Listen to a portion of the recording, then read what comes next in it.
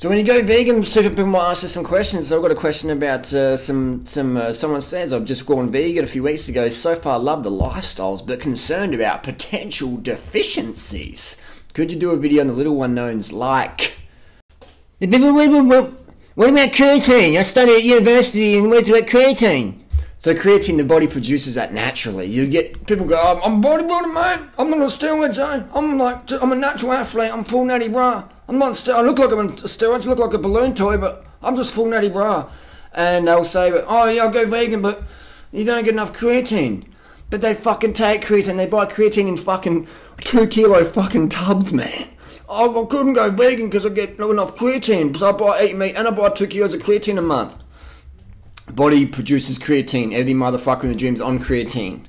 So everyone says, oh, I don't get enough creatine. That's just like, oh, it's just a fucking... That means they're just a fucking musclehead, dumb cunts. Doesn't know shit about nutrition.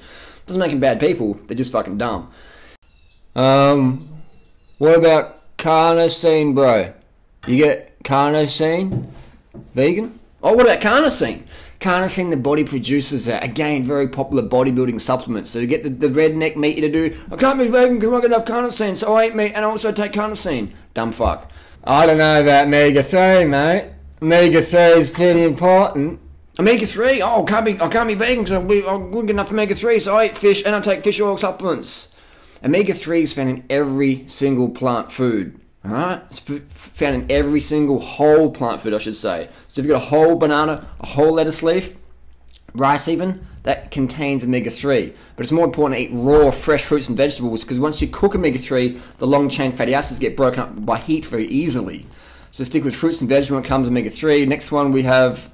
Yeah, well, what about your taurine? Where do you get your taurine from? Taurine. Another thing the body produces naturally, and it's found in some plant foods. So this, again, a very popular supplement in Red Bull.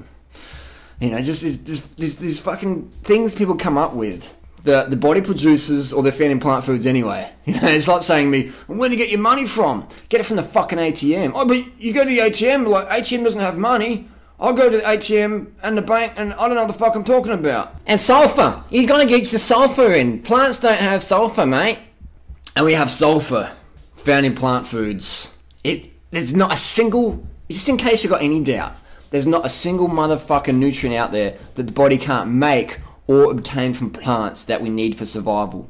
There's not a single, let me say it again, there's not a single nutrient that humans need for life to thrive that the body can't produce naturally or isn't found in whole plant foods. People say, what about B12? No, if it's B12 is produced by the human body.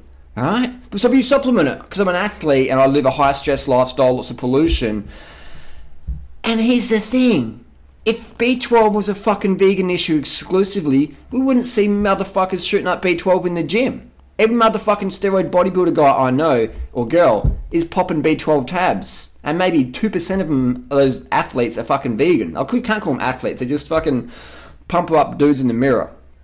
And they're mirror athletes, but they're on steroids, they're taking creatine, they're taking fish oil, they're taking B12 shots, and they're the first people to say, oh, but if you're vegan, you won't get enough nutrients. But they're spending thousands of dollars a year on supplements.